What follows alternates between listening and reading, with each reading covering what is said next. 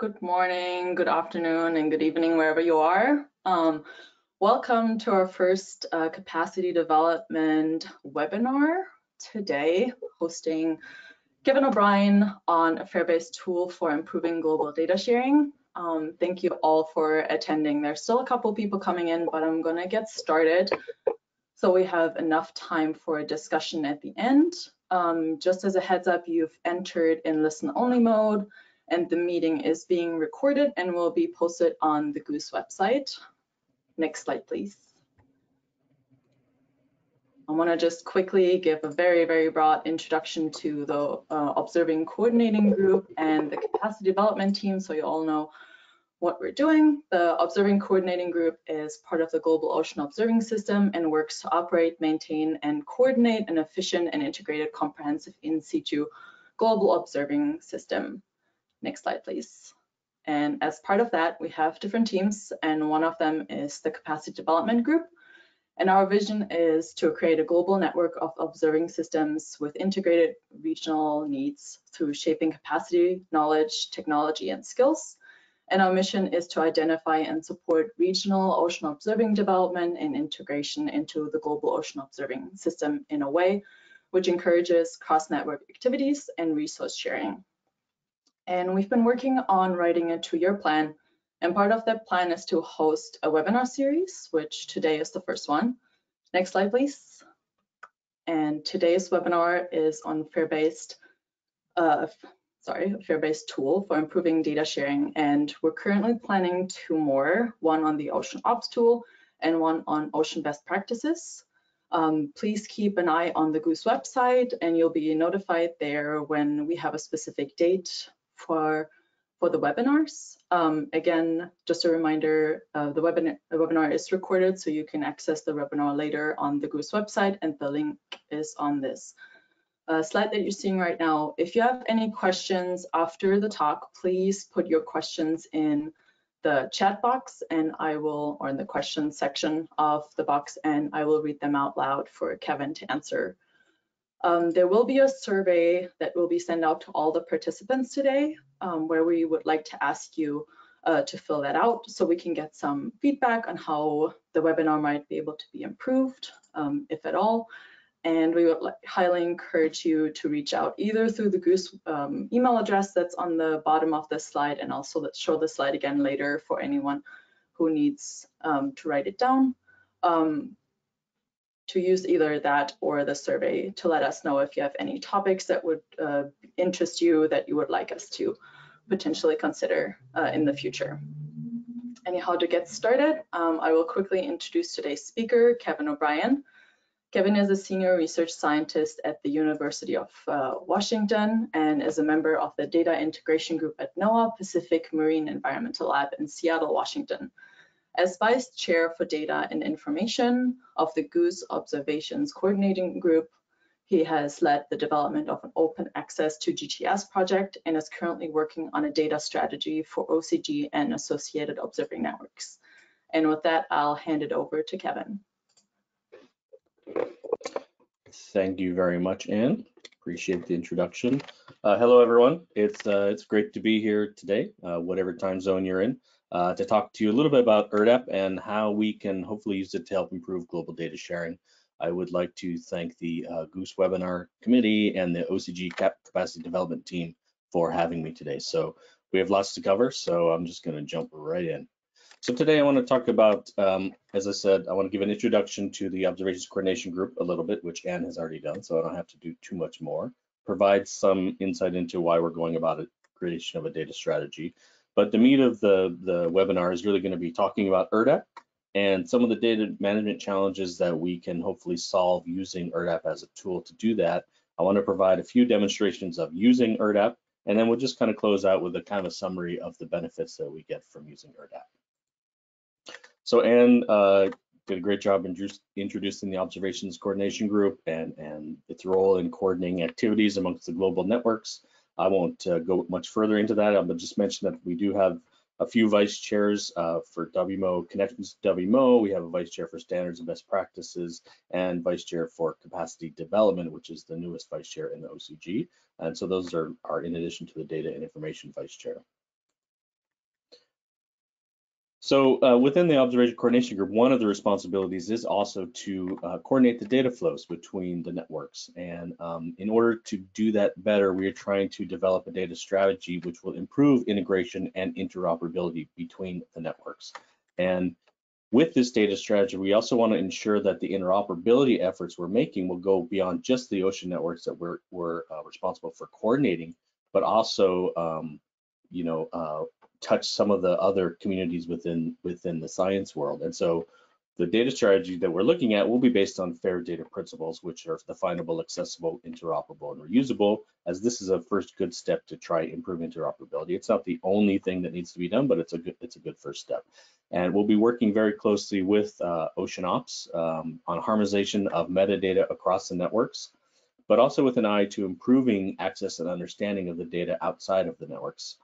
We want to ensure that this data strategy is compatible with overlapping work being done in IODE, which is the International Oceanographic Data and Information Exchange, in their development of this Ocean Info Hub, as well as the activities that are going on with WMO and the evolution of the WMO Information Service, or WIS 2.0. I'm not going to go into a lot of details about the many data challenges that we all face in today's landscape, because most of us are well aware of them. There was a paper put together for the Decadal OceanOps 2019 meeting, Ocean Fair Data Services by Tenawa et al., which delves into some of these challenges that we all face, including the diversity of data or missing or lack of metadata. The increased volume and variety of data is really an issue that challenges us moving forward. Lack of common protocols, different data formats, all of these challenges kind of add up to ultimately mean that data access and use can be difficult and is difficult for users that are not domain experts. And so embracing the FAIR principles is the first step towards improving that. So when we think of some data challenges that we have, we think of our typical user. This is a Python user. You know, it could be for more experienced people. It could be a MATLAB user, but it's a user who wants to access to some temperature data. And immediately, you know, this is one place that has temperature data, but they are immediately faced with some challenges when we look at the formats of the data that exist. There are ASCII files, there's netcdata files, there's a database. There's 3 different storage mechanisms for these files.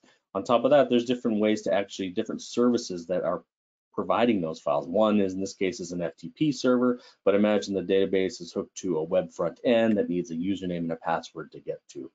So as the user tries to access that data, they have to make 2 or 3, maybe more different requests to get that data.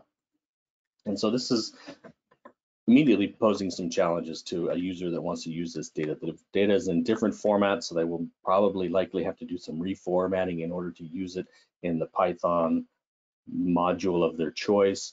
Some of the files may have lots, and some of the data sets may have lots and lots of files. Imagine the drifting buoy data, which has 15, 16, 1800 drifters each at an individual file. That's a challenge in and of itself. The formats are different. There's ASCII, there's netcdf, there's a database. This is an issue because now that the user has to do some reformatting. And these services aren't really amenable to very complex or efficient web services for scripting access to the data. In addition, we don't really know. Maybe the metadata isn't complete. Maybe there are some issues to drive that. So the bottom line is that downloading, understanding, and using data shouldn't have to be a software development project, but all too often it is, and scientists and people waste time doing data software for reformatting when they should be just working with the data. Now, from the data provider side, you know, they want to improve their services so that those data challenges that we just talked about are not affecting their users. However, this is not a very easy thing to do because, as we pointed out, users want data in many formats depending on what their clients are. And data providers don't want to have to provide the data in all those formats because then you're duplicating data and then you have data versioning issues, which just become a nightmare. Machine-to-machine services are becoming more and more important as we have more and more volumes of data and metadata to harness and to process through. So those services need to be robust. Aggregating large collections of, say, the drifter data can be difficult if a user wants to look at the whole collection at once rather than individual granules. Again, do you have to duplicate the data to make a giant data set with everything? We don't want to have to do that. What about if you realize that the 5,000 files that you created 10 years ago aren't quite up to the standards when it comes to metadata? Maybe they don't quite meet the CF conventions compliance. And so, oh my gosh, having to rewrite those can be a huge hassle. And then discovery, of course, we need to be able to find the data holdings and how do you best support discovery mechanisms. And so you have to do all this stuff as a data provider while thinking about FAIR principles and supporting new technologies like schema.org and linked data. These can be overwhelming. And so this is where ERDDAP comes in to try and help solve some of these problems. So what is ERDDAP? For those that are familiar, this will be a review, but for those who are just learning about ERDDAP for the first time, basically ERDDAP is a data broker which is designed to help people who are providing data make it easier to share that data and metadata to humans and machines in many different formats. And for data users, it's a data broker that allows you to get to the data that you want using your favorite client without having to reformat that data. So that's a very key piece for users. So a little bit more background on ERDDAP. It's open source. It's open source. It's freely available. It was developed at NOAA's Southwest Fisheries. The lead developer of ERDDAP is Bob Simons from the Environmental Research Division group there. As I said, it's open source. It's available for download. It's available in Git for public modifications and enhancements. In fact, over the last couple versions, several enhancements have been added by users in the ERDDAP community. And because of its capabilities and its open source nature, ERDDAP deployments, they've been rising over the past several years, and there's now a robust user and support community and a growing development community. And in fact, ERDDAP has been installed at over 85 organizations, which include NOAA, EMODNet, the Marine Institute of Ireland, Ocean Observatory Initiative, and in at least 15 different countries. So it's low cost, it's relatively low technological requirements, make it an ideal tool for potentially improving and developing data access and sharing capabilities. So if we go back to our data user who's looking to access temperature data and we throw ERDDAP into the equation, how does that change things? So if we wrap this data around ERDDAP, it changes things massively, because now what happens is that the MATLAB user, well, this is the MATLAB user, our experienced MATLAB user, is looking to access this data, but only has to use one uniform way to access all of this data. So the user is now abstracted from whatever storage mechanism is storing the data, whether it's a database or it's netcdf files. All they know is they're making a request to an ERDDAP service, and they're receiving that data in the format that they selected, whether it's a CSV, whether it's a netcdf, whether it's JSON. It's the format that they want. There's no reformatting they can do. And the services that ERDDAP provides in terms of the web services and the API allow a user to set up much more complex scripting, access, and machine services, which I'll show you a little bit more about later. Also, within ERDDAP, you can fix metadata. So if there is some metadata issues that are preventing compliance, you can fix the metadata through this configuration of the dataset in ERDDAP, so that the user seeing the data sees the fixed metadata with the compliant metadata, but you haven't had to rewrite all your files. So that's a very big advantage for data providers. So that's good for the user, but what about the data provider? Does it really put a burden on the data provider? And it really doesn't. And the reason is this is the way the ERDDAP server works. So you have a favorite client software, whether it's Python or MATLAB, what have you. It makes a request to the ERDDAP service. Now that ERDDAP service then translates that request into whatever the native storage facility is for that data. If it's a database or netcdf or CSV files, translate that request to the native format, which then and that service then returns the data back to ERDDAP, which will then translate the result into the format that the user requested. So there's no need for the data providers to mess with formats. There's no need for the users to mess with formats, but the users can get with the data in whatever formats they want. And in essence, the data provider is then also serving their data out in all these formats. So I hope that I've already started to sort of whet your appetite on some of the benefits that we can see using ERDDAP and why it's useful for both data producers and data users to work with ERDDAP services. Just to kind of recap, for users, it just simplifies everything because they're able to make a sort of a uniform request that they understand to this API or through human interaction with the ERDDAP web page, and specify a response file format that they want to use with the clients that they're familiar with. So there's no reformatting, they're just using the data. Now, for the data providers, it really provides lots of benefits because ERDDAP can broker data in so many different formats. It's really an ideal solution for existing and new, obviously, but also existing data collections, because ERDDAP can be dropped right in and configured to work with this existing data in their native formats. So if you're a data provider and you're looking to increase FAIR compliance and you're struggling with that, ERDDAP can be a way to help you get there. And it's also important to note, in terms of installing ERDDAP, it's very straightforward to install. There's a very low technical barrier. It's a Java application, and it has what they call a servlet container, which is like Apache Tomcat. Both of these are available, again, open source, freely available, and well supported. So the barrier to actually getting an ERDDAP service up and running is actually relatively low. So let's see, the other thing is it can standardize the format of time data, which seems like a minor thing, but when you're using data within a application, that time specifications can be very difficult and strange among different data sets and different formats. Again, if you have collections of data, like the Drifter collection that you want to provide access to as a collection or as individual granules, you can provide either one of those methods without having to duplicate the data. It's just very easy to set up. It's just a configuration. And really important is the metadata harvesting that is available through ERDDAP services.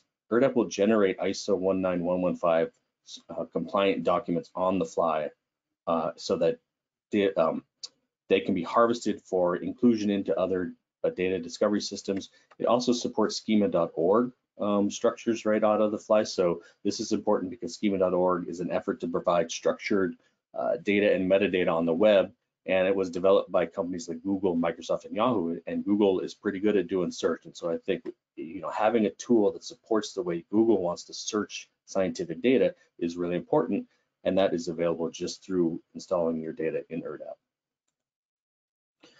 Okay, so we went through a lot. That was quite a lot of information, and I hope it made sense. We'll have time for some questions afterwards, of course. But now I wanted to kind of move into a little bit of a demonstration of actually using ERDDAP to configure and access data. So what we have here is we have a tide gauge data set that has sea level in it. This is from a tide gauge off of Easter Island, and this data set happens to be in a CSV file. So you can see the snapshot of that file there in my Excel application. So how do we get this data into ERDDAP? We want to get this data and use it within ERDDAP. So I'm going to go through a few configurations. I'm going to run some animations the movies that I created actually configuring this. And I did this because I can't type and talk and think at the same time. So we'll try to run through these movies and give you a sense of what it is to actually work with data. So the first thing to know is that when you want to install a data set into ERDDAP, there is a helper tool with ERDDAP called generate datasets.xml or generate datasets XML, sorry. So I will warn you that we will be looking at some XML, but don't freak out. It's just XML. It's just ASCII text with some closing and opening tabs, and we'll get through it. So let's start running this tool. So we started generate datasets.xml, and what it shows you here is a whole list of different data types that you can ingest into the ERDDAP service. So for us today, we're looking at CSV files. So we'll choose the ASCII file option to read into ERDDAP. So we paste that into the page there to tell it what type we're looking at. We just provided the user directory, the directory where the data set exists, as well as the suffix of the data. So this is CSV data, so I want to have it look for the CSV files. There's lots of information also that we can put in. We want to put the column where the column names are, and then where the data starts, and then what the separator is. Now, there's a lot of other information that can be used for more advanced usages and configurations of data sets in the ERDDAP, which I don't have time to get into today. But you can also add metadata in, like URL for your institution name. I'm going to add a summary of sea level data so we can see it better in the ERDDAP service later. And to note that all this information can be changed after the fact once we create the file. And so now you see we've gone through all that, and ERDDAP has spit out some configuration XML that describes the data set that we pointed to, the sea level data set from Easter Island. So that's the first step. We have created our first ERDDAP configuration file.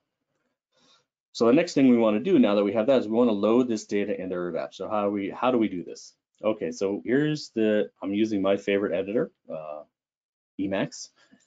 So where we have Emacs, we take that information that we just got from the generate datasets program, and when we put it into the datasets.xml file, which is the dataset file that drives the ERDDAP configuration, and we just simply change it to a reasonable name of sea-level data, and we save it.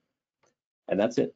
We're done. We have configured this data into ERDDAP. Let's go have a look at the ERDDAP server. You can see there's no data in this.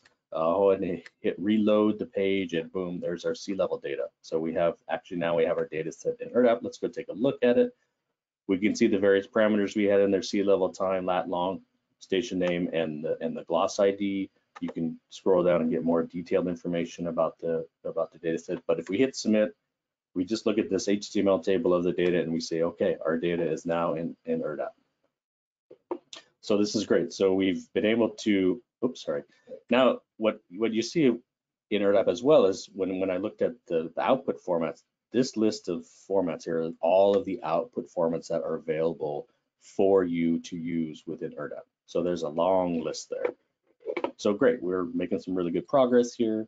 We installed our data, we configured the data, we loaded it into ERDDAP dataset. Now, I mentioned you can use ERDDAP to help enhance or fix dataset metadata. So how do we do that? Let's take a look at that. So this is our dataset file again in ERDDAP, and we want to have a look. And if we go up to the sea-level variable there, we can see that there's not a whole lot of metadata associated with it. There's only a long name attribute and an actual range. So we want to improve that because that's not CF compliant. So how do we do that? Do we need to reconfigure the dataset, write something into the dataset? We don't have to. We can just go to the dataset configuration that already exists and add a few attributes to that data variable that we want to improve the metadata for. So in this case, it's the standard or the sea level. And what we want to do is we want to kind of make this more CF compliant. So we're adding a standard name attribute, which is sea surface height in this case. And we will also add a units attribute to allow people to know what units are units that variable was measured in. And so in this case, the units are millimeters. And so we'll add those in to the configuration. And then that's it. We don't have to go back and redo the configuration. We don't have to go back and change the source data files. We have completed this. So when we save this and we go back to the ERDDAP service and we reload it, we see that the metadata has been updated as we had hoped. So we'll reload the data set here. And yes, we can see under sea level, there's now units of millimeters and a standard name as sea surface height. And so this is great. So we've fixed this metadata. And the important thing to note here is that now this data set has fixed metadata. So any other data we add to this data set, if we have other years, which I'll show you in a minute, it will also have the fixed metadata. So people coming in from outside to use this service to get the metadata will see the compliant metadata without having to recreate all of the files that went into this data set. So that's the next thing I want to do is look at how do I update some of this data set data in ERDDAP. I have more data I want to add. In fact, I have more years of data I want to add in there. So how do I get that in there? I have 5 more years of data that go to 2017. So we can see the new data that I have. I want to add those in there. If I add those in there, do I have to rerun configuration? Do I have to do anything else about the configuration? How does this happen? And so what I've done is I've moved the data into the directory, and that's all you have to do. That's it. ERDDAP is looking at this directory, and so when we go and hit refresh the ERDDAP page, we can see that the data now goes to 2017, which indicates that it has pulled in the new data simply by putting it in that directory.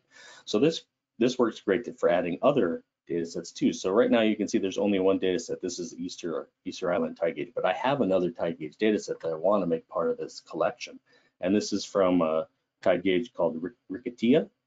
And it also has 6 years of data, as you can see there. So how do I include this? Do I have to rerun configuration? No, I don't. I just move this data into the same directory structure as the Easter Island data. They have separate directories because we want to keep them separate, which is great. But in order to get this in ERDDAP, all I have to do is go back to the original configuration.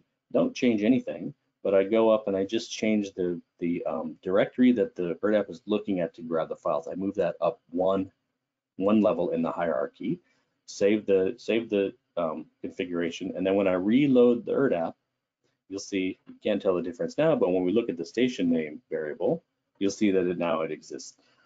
And so now we can look at just the Rickettsia data, we can look at just the Easter Island data, or we can look at them both in the same data set. We can do both. We can just by changing that constraint. And so you see, we didn't do anything other than add this data to the hierarchy. It was very straightforward to add this data in. And again, the sea level metadata is fixed for both of this data set. So now the Rickettsia data, which also didn't have that metadata information in it, now does. And so again, from the outside, the service has fixed the metadata without having to touch any of the original files. So that's a huge, huge saving burden for if you have to fix a bunch of metadata. So that's great. So now within, I don't know how long that took us, 10 minutes or something, we were able to configure that data, load it into ERDDAP, fix some metadata, and add more data and a different tide gauge into the same data set. So how do we access data from ERDDAP? So I'm going to show you how we're going to access data from ERDDAP. So this is, again, our ERDDAP page with our data set, and we see the sea level information in the summary there. And this section here, which is FGD ISO metadata, what that means is this is your link to generating ISO compliant metadata. So if I hit that link that says I, what will happen is it will create a metadata. It'll create an ISO 19115 compatible document. And this is horrible. Nobody wants to look at this, and no one would definitely want to create this. But the fact of the matter is that through these services, you can automatically create these metadata documents for your data, so you don't have to worry about that in the future. So if we go into the data set, what we want to do is we want to look at the whole time range of this data set. So we'll change the time widget to show the whole time range. And we're really only interested in sea level over time. So we'll just grab those two variables. And we'll just look at Easter Island just to make it simpler. At this point, I think I'll select the CSV file because that's what I'm interested in downloading. And so at this point, if I hit that submit button, what we would get is a CSV file with the full time series data for Easter Island. And we could take that and put it into Excel or whatever other tool we want to do. But I wanted to show you more about using the API that is with, oops, I did that in practice too. But I want to show you the API that's in the services. So if you see, whoops, sorry about that, technical difficulties. If you see this generate the URL button, if you push that button, what will happen is a URL will be generated that will provide the content that you wish to have. So it's a RESTful URL, and this is the connection into the ERDDAP API. Everything you need to create the product you want is contained in that URL. And so when we take that URL, excuse me, we can take that into some other program to actually access the data through machine services. So in this case, what I'm going to do is I'm going to copy that URL, and I'm going to go to something called the Jupyter Notebook. Now, this is just basically interactive Python in a browser. So this is Python code, but Jupyter Notebooks are a really good way to show using Python. So I'll just import a couple of the libraries that I need to make the plot. And you can see the URL that I copied from the ERDDAP interface and put it in there. I'll set that URL up. And if we look at the URL, we can see it's relatively straightforward. We see that we're asking for sea level and time, and we're looking for the Easter Island station. And so you can begin to see with this RESTful URL where you can swap things out. So instead of Easter, if we had Rickettsia in there, we would get the Rickettsia data.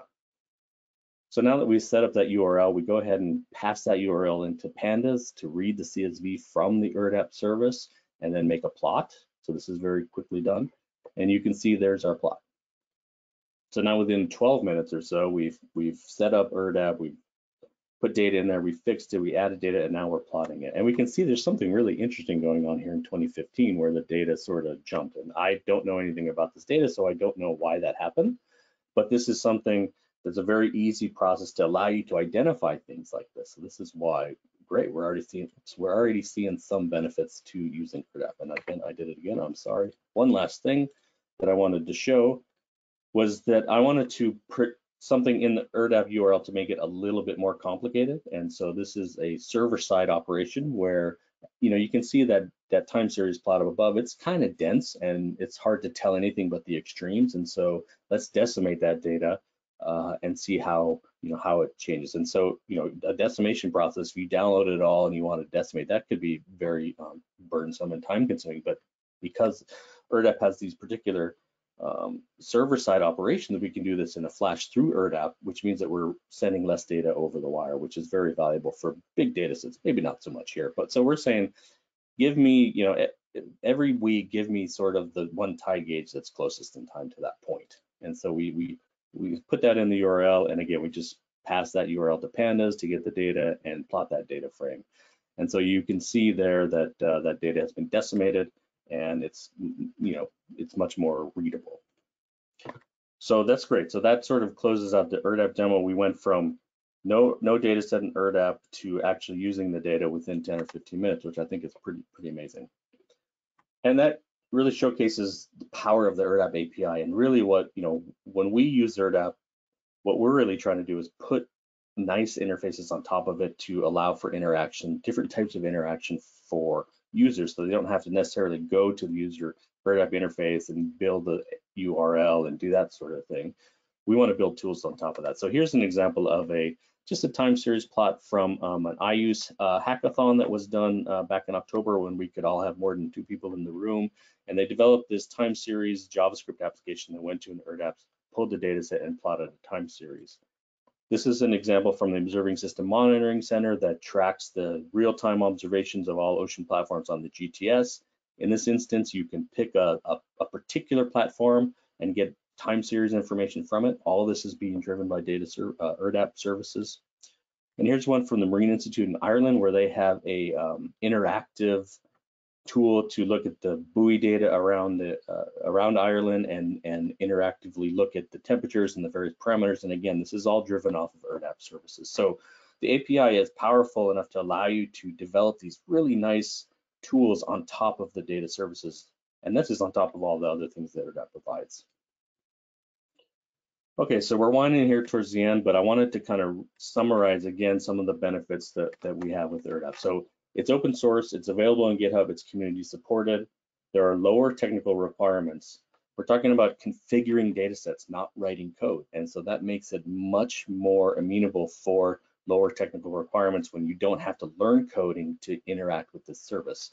And you can see that it acts as a pretty effective on-the-fly data format translator. So you can imagine communities that maybe should be working in CF but don't quite know how to get there. They could use ERDDAP as a tool to help them make that leap. And so these first 3 points, to me, really strongly indicate how ERDDAP can be useful in a capacity development capacity to provide and improve data access and data serving capacities for other developing nations.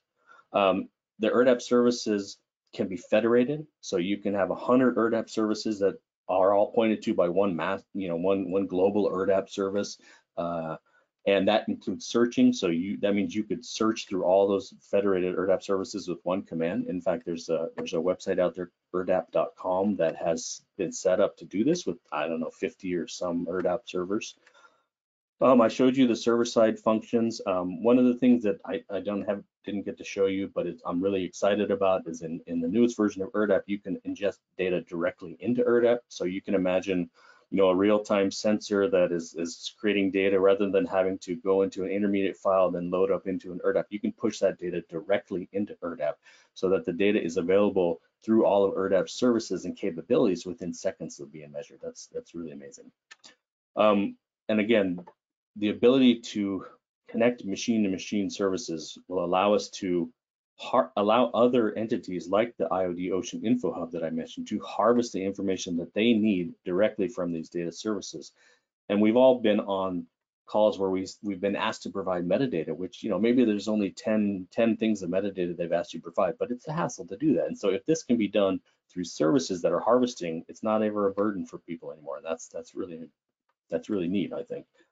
And there's so many more things that I didn't even get to talk about. Like, there's a way to keep track of the status of data sets so you can see if it's out of date. There's a data provider form that you can ask people to help fill in to improve the metadata that exists in ERDDAP data sets.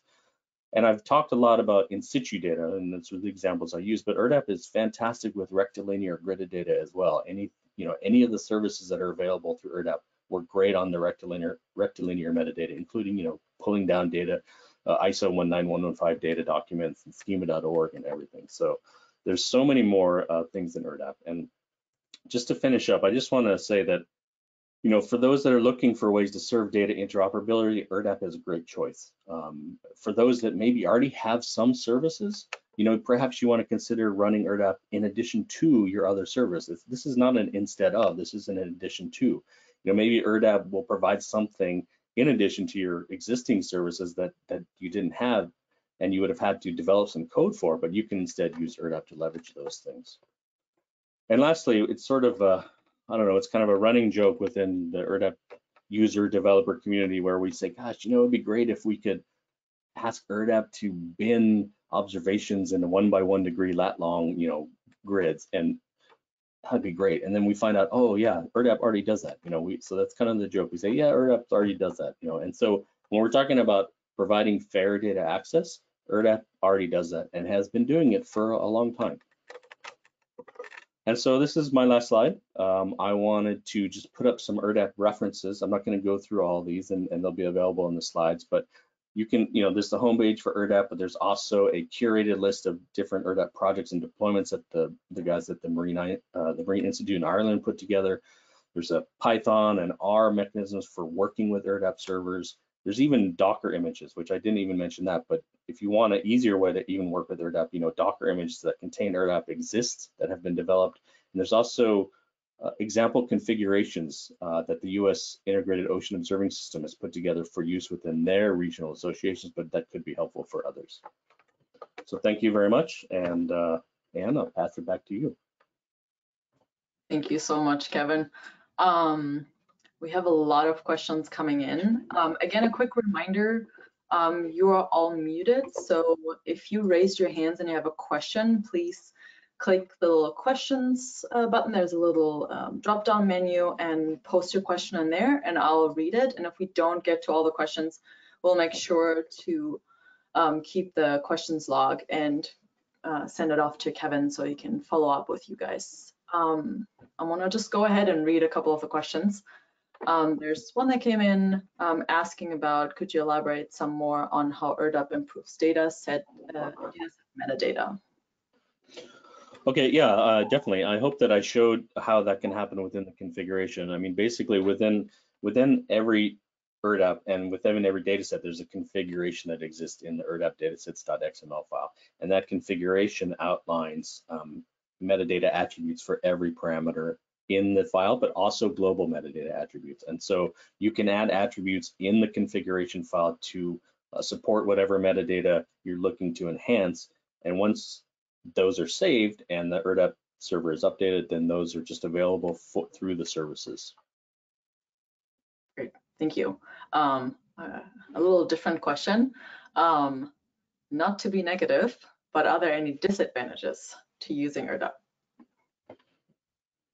Are there any disadvantages? Well, I mean, off the bat, I want to say no. But I mean, you do have to install it. You do have to have a decent internet connection in order to let people, get access to the data. So those are the only things I can really think of. Otherwise, I can't think of a lot of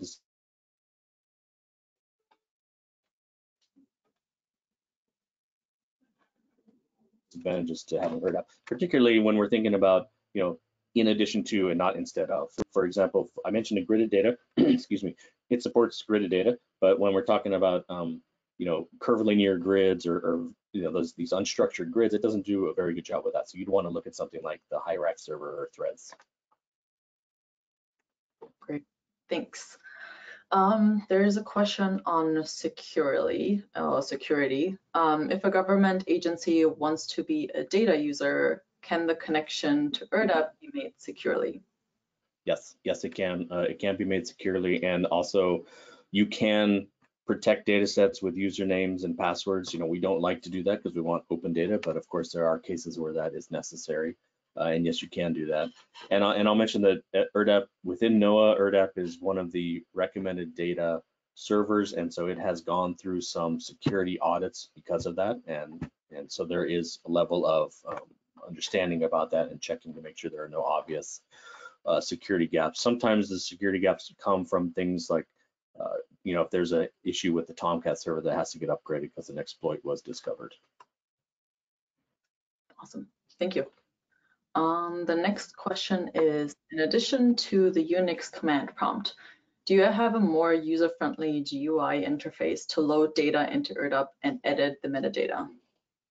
There is not. No, right now it's really that that command line script that does that. And that is used as a basis for creating a configuration file. Certainly, as you become more experienced with using ERDDAP, you maybe don't necessarily need to use that, and you can use sort of templates from other examples. But having a graphical user interface would be something that would be great, and something that seems like a really good idea for like a hackathon. Enough people use this that it may be useful to do that. There have been, I'm aware of, some smaller attempts to develop graphical user interfaces for ERDDAP based on very consistent data that's coming in, and that's quite simple to do because of the formats and the XML format of the configuration file is quite easy to process, and so it's very easy to create simplistic versions of that. But as a general tool, they're non-existent. It would be difficult, but it seems possible. Great. The next question is on combining data files. At our data center, we have thousands of files of the same data type, for example, CTD profiles. Is it advisable to aggregate tens of thousands of files into one data set? Yeah, that's a great question. There probably are give and takes with the number of files versus larger files, and one of the things that's important to understand when aggregating data sets within ERDDAP is that you do lose some of the granularity of the metadata. And so if there's metadata in an individual file that's unique to that profile, when you aggregate it with ERDDAP, you will likely lose that. But there are ways to fix that. So within ERDDAP, you can elevate metadata elements to variables so that those variables that change within profiles are still available to users to use. So that's just one kind of, didn't really answer the question. In terms of the number of files, there may be, I haven't run into an issue where number of files has been an issue. We have ERDDAPs that support thousands of files, less than 10, between 2 and 5 or something, that have not been an issue. But I would imagine at some point, a computer scientist might be able to analyze it and have a point of return where larger files might be better, fewer larger files might be better than more smaller files, but I don't know what that is yet. Maybe we can put that on the disadvantage portion. Yeah, okay. If we have to. If we have to. Next question is, if I understood correctly, ERDDAP is not a repository itself. If that is so, how will an update in metadata be communicated to the data repository in which the data is actually stored? So that's a great question. Yes, it is not a repository, and so any updates that happen within ERDDAP will be available through that ERDDAP service. So there would typically have to be a communication process with the repository saying that this is up to date. Now that can be set up as a machine-to-machine service. Within ERDDAPs that are federated, it's possible to set up a subscription service so that when you'll know when something at the original host changes that it needs to be updated at the federated host. So there's nothing specifically in ERDDAP that will say, hey, archive, I've updated this metadata, come harvest me. But there are ways to set up communications with that amongst ERDDAPs for sure. Great, thanks. Oh wow, there's a lot of questions coming in, which is great. How easy is it to configure ERDDAP to use something like, for example, MySQL? ERDDAP will connect to databases as well. We have one instance where we are connecting it to an Oracle database. So it really, the only thing you need is the Java database, the JDBC Java database connector for that particular instance of a database. And the only restriction on databases is that the table you're connecting to, you only can connect to a flat table in a database. So that database table has to be flattened out. It will not connect to things that have lots of joins to other tables. Okay. The next question is on training opportunities, and specifically online training available for setting up ERDDAP and using it as a client or user.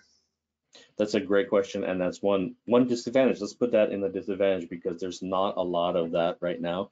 And I think this webinar is a first step in doing that, and sort of some of the little video 10 or 3-minute even little videos that I put together can provide a template for where we want to go. And I hope getting some feedback through the people that are watching and listening to this webinar, we can identify some really important and frequently asked questions that we can then develop some tools to train tools for. And I'll say that within the ERDDAP community, there's a lot of people like me that are passionate about it, and people like Connor Delaney has put together a nice tutorial of using ERDDAP several years ago that's still valid. The guys at the Marine Institute really do a lot of outreach with that as well. So it's a passionate community, and I think if we know the questions people want to learn more about, we can develop some training tools. And I would love to look at something through the Ocean Teacher Academy to potentially provide some kind of online tool training, whether it's a meeting or just a series of videos that answer particular questions. I think will be very useful. Great, thank you. The next question is kind of twofold. Could video monitoring images be ingested in ERDDAP, and how is versioning and different processing levels managed by ERDDAP? So there are, it does handle video files. I'm not too familiar with that because I'm not involved with video files, but I know you can ingest video and audio files into ERDDAP as well. So that does support those. In terms of versioning, there is no real versioning when you ingest data in the ERDDAP as a dataset configuration. Now, I will say the new ingest, what I mentioned at the very end there, where you can push data directly into ERDDAP, that does come with versioning assistance. So anytime you push new data into an ERDDAP, it will create a version. So that, in that sense, there's versioning control. But for data sets that just get loaded in, from the files that you created a configuration for, there is no necessary any kind of versioning. That would have to be sort of done manually. The next question is, having participated in several ODIS Ocean Info Hub meetings, what do you think the optimal relationship on a global scale between these systems will be? Well, so that's a great question, because that's, I think about that a lot as I'm trying to put together this data strategy for the observation coordination group, where we have these, these global networks, and my goal would be for the global networks to utilize these ERDDAP services, have complete metadata that's required for things like Ocean Info Hub, as well as WMO, the WIS, the WMO information service, so that the Info Hub could build harvesting mechanisms to harvest from one single ERDDAP that would be federated for all the other global network ERDDAPs. And that way, ODIS Info Hub would only have to harvest from one ERDDAP service to get the information they need. And that's where I think it would fit in. And the benefits to that are that then we don't pass these burdens, these metadata call burdens, down to people that are in the networks, people that are collecting the data, and the scientists dealing with the data. It can be dealt with through the services, and ensuring that the complete metadata exists in those services. Thank you. I know you answered a partial question on different data formats, but there's another one asking specifically for whether you can work in biodiversity data, and I think there was another one a little further down. Are there any examples of using ERDDAP for delivery of imagery or passive acoustic data? Yes. So again, I believe that there are examples of using ERDDAP for the acoustic data. I have not done that yet. We actually we are looking to do that, though, because we have some ADCP data that are coming off of sail drones that we're starting to work with. So yes, I believe that the answer is yes to that, although I don't have experience with that. In terms of bioeco data, ERDDAP was actually originally developed for biology, and so there's no issues with using bioeco data, in ERDDAP at all. I think some of the issues that we might have are what sort of standards are out there for that kind of data, so we know what to standardize against. But it's becoming biodata is becoming more and more important, or I shouldn't say it's becoming more important, but it's taking even in OCG we're talking more about it. So we do have to solve some of these issues. I anticipate that there are no issues in using that data with ERDDAP, but again, I don't have any experience with that. Great. From the GOOS angle, is there an ERDDAP plan for handling EOV data along some sort of GOOS standards? Yeah, I think that's, once the first step, I think, is if we can get the data, again, from the global networks that we're working with, and this would go with, the GOOS regional alliances as well. But if we can get the data into an ERDDAP, then we'll have a uniform way to access and use the data, which will mean it'll be lots easier to create these sort of EOV synthesis files that are focused on individual variables. It will make the process much more straightforward than having to go out to tons and dozens and hundreds of different sources with different formats and access services to make that done, make that product. I just think having ERDDAP and the uniformity of what ERDDAP provides will make us much more, put us in a much better position to create EOV data sets like that. Thank you. The next question is on which is the country with the highest ERDDAP number of users? Oh, that's a great question. I don't know that question. I have no idea. Yeah, I think we talked about that earlier, but didn't have an answer to it either. What is ERDDAP's interoperability philosophy? That's an interesting question. I mean, the interoperability, ERDDAP is based using on RESTful URIs, right? So that's basically how we're saying we're supporting machine services by making these RESTful APIs available, which you can then download the data or the metadata in ISO or schema.org. So we want to support standards that can be extended to improve this interoperability, and certainly it's a little bit well, I should say that the OCG data strategy and the way we're using ERDDAP is sort of biased towards the climate and forecast metadata conventions, because many of the observing networks are embracing the NetCDF data format. And for those that aren't, we're looking to use ERDDAP to help embrace them. So I'd say with interoperability, we're looking at embracing and the standards that the community is using, as well as other communities, to ensure that we can interoperate between the communities. Great. The next question is on, does ERDDAP enable data discovery? And are there also ways to solve these kind of queries machine to machine? It does enable data discovery, and it does that again by the machine-to-machine services that will provide, on request, an ISO 19115 document that is conformant to ISO 19115. And then again, the schema.org, I can't emphasize that enough, as this metadata, as this format, the structured metadata format that is being used by the people that know how to do discovery systems, and that's Google. I mean, discovery is a really hard problem. And I know within NOAA and within the US, we've been trying to conquer it for a long time and really haven't, but there is one company that has.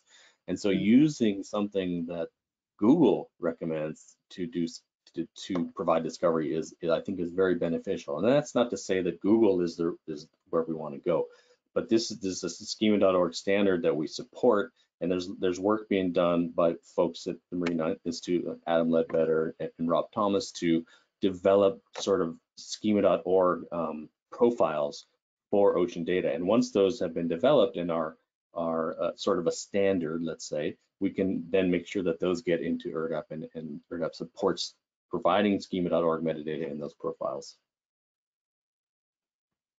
Great. The next question is on, as a server-side system, should you devote a system to ERDDAP? Are the loads on the system large? The loads depend on, of course, how much data is being asked to do a service, and what the density of the data is. We have not had issues with that. We, speaking just from my experience, we have several ERDDAP servers running on one machine, and we've never really come across issues with that. There are limits within each ERDDAP that you can set in terms of memory limits, and if something exceeds those limits, it will will return an error message saying you've asked for too much information. And I'll just note on when you federate ERDDAPs, ERDDAP does pass the processing load to the federated ERDDAP rather than having the one global ERDDAP absorb all that load. So it federates smart in that way. Great, thank you. We're coming up on top of the hour, but we have a couple more questions. So I'm gonna bombard you with a couple more. Sure. You mentioned APIs. Can you confirm APIs can use ERDDAP to access data rather than, say, MATLAB or Python? Hence, users with no coding experience can use the API and access the data. Yeah, some of that you dropped out of some of that question, but yeah, the API is very straightforward. It is you know, well, I showed a very brief example, but you can clearly see, you know, if you did it longer where you did some more constraints like latitude and longitude, you could see where latitude is greater than or equal to. So it's quite straightforward to work with the API to develop queries that you want.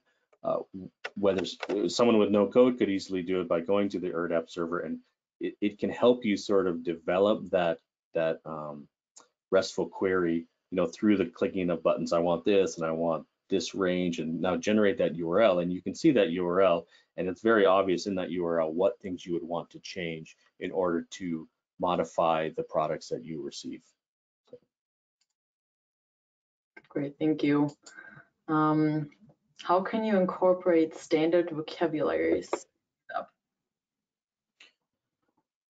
So that you know, that is done. For example, I showed you the CF conventions and using the standard names. You can incorporate standard vocabularies just by using whatever those standard vocabularies are. So when in the metadata attributes, there's no restriction on how you can develop and put a metadata attribute in an ERDDAP data set. So if there's a particular way that you want to do it for Darwin Core or something, I think you can do that. My experience is with CF, and that's what we use in the ERDDAP configurations. But there's no restrictions on how you create a metadata attribute within ERDDAP. Great, thank you. Do you have an example of where sensors speak directly to ERDDAP? I don't have one right now. I have developed that, but it was a fake sensor. I was just using random data to push it into ERDDAP just because I wanted to see how it worked. But there is some work where I work at Pacific Marine Environmental Lab to actually implement something like that, where we get data from a sensor. That data goes through, let's say, a Lambda service in the cloud, which does some configuration. Maybe it does some quality control, and then pushes the result back into an ERDDAP service. So we are working on that, but I don't have an example of that yet. And I don't know if there are other examples. There's the thing about the ERDDAP community; it's incredibly diverse.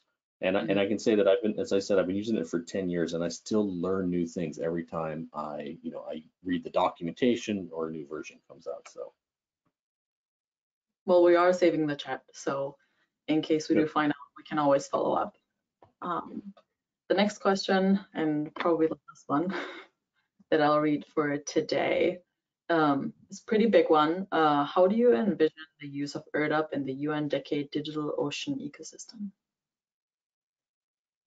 Well, I see ERDDAP as a way, and I hope I've got this point across. I just see ERDDAP as a way to really improve interoperability of the data, which I think is a key aspect of the UN Decade for the Ocean, and using the data and ensuring that we understand the value and we reach maximum value of the data that we spend so much time collecting and processing. I just, as ERDDAP allows us to move closer to these fair data principles, which again are just really a beginning for improving interoperability, but they're a great step. I see ERDDAP as a really useful tool that's relatively easy to use, easy to understand, easy to maintain, that will really help you make these data processes more uniform and therefore contribute to the interoperability that is so crucial for the UN Decade. Awesome, thank you. I think that was a good question to end with. Just as a quick reminder, we dropped the link in the chat box where you can find this event and where we'll post the recording. Please make sure to fill out either the survey or send us an email if you have any suggestions for any future webinars that you would like to see. Again, the two webinars that we're currently planning are one on ocean ops tools and ocean best practices, and we'll keep you, we're sending the survey to your email you supplied when you registered for the event. Sorry, the question just came in. And with that, I think we're ready, and I'm gonna make sure to collect all the questions so all the unanswered questions can still be followed up on. Thank you so much, Kevin. This was a great. Thanks, everybody. Thanks, Anne.